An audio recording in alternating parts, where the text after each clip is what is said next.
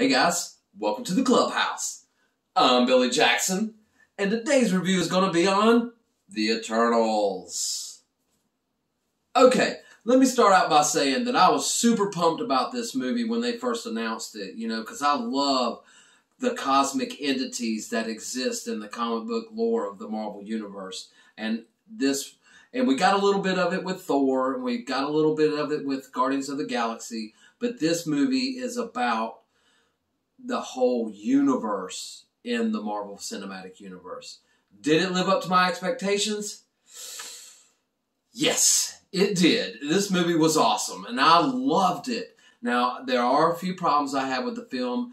One being, this rude couple sat right next to me and talked for 2.5 hours, and I could tell by their demeanor that if I would have said something to them, that they would have been like, nobody tell me what to do. Nobody's going to tell me what to talk and who to talk and why not to talk and blah, blah, blah, blah. So it was either, do I get mad and angry for these people getting mad and angry, or do I just suck it up because I'm not 18 anymore and I can't just put people in headlocks and stuff. So I can't do that, so I didn't do it. So I had to suffer through these people talking, and it drove me insane and kind of ruined my experience. This was actually the worst theater-going experience I've ever had.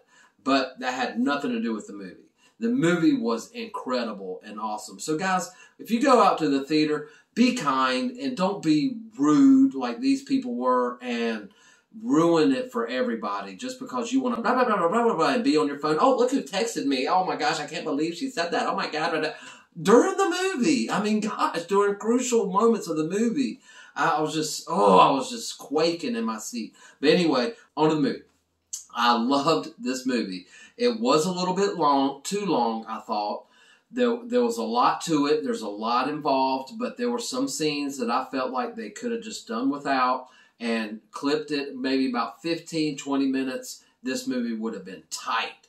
But they didn't. They did what they did. But it didn't ruin the movie. I just felt like it was too long. By the time it was over, I was kind of ready for it to be over. And I don't like feeling like that. I want to keep on going. So that's the only little gripe that I had.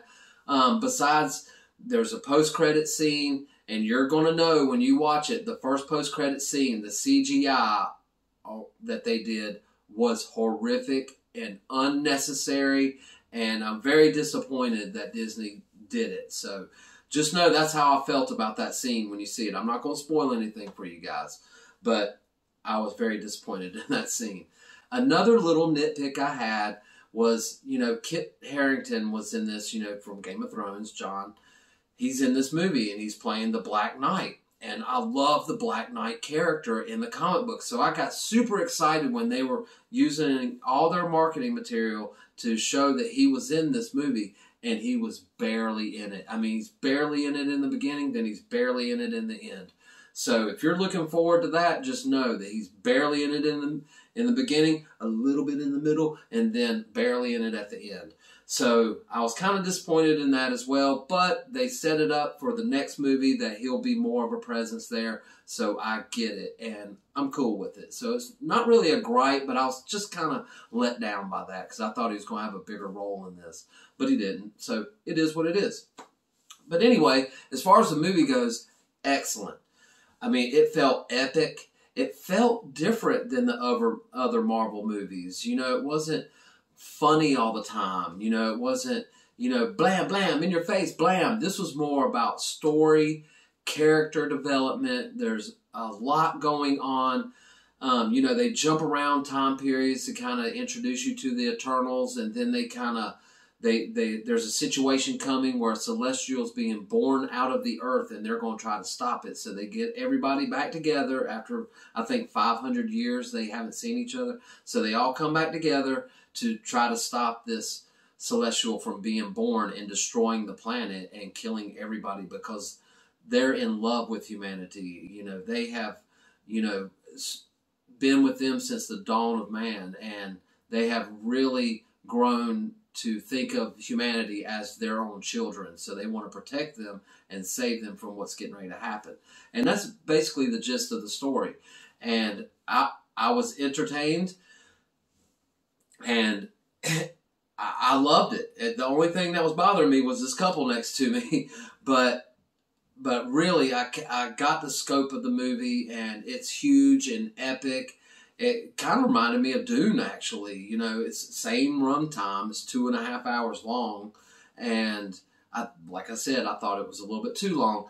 But as far as the characters go, I thought they were done really well. The directing was done really well. The special effects in this movie were incredible, except for that one scene. There's that one little scene in the first post-credit scene that I despised and hated, and I got sick to my stomach thinking, why did you do this? But that is what it is. The whole rest of the movie was awesome.